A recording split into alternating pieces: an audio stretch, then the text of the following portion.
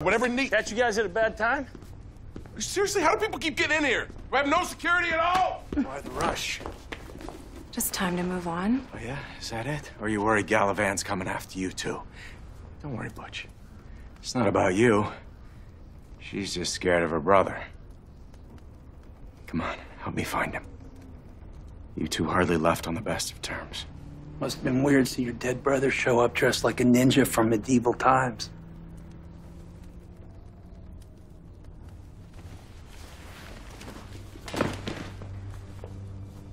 That thing that stabbed your captain last night wasn't my brother.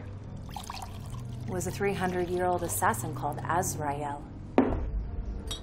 Azrael? That image I saw in the news, his clothes, the way he moved, it was Azrael.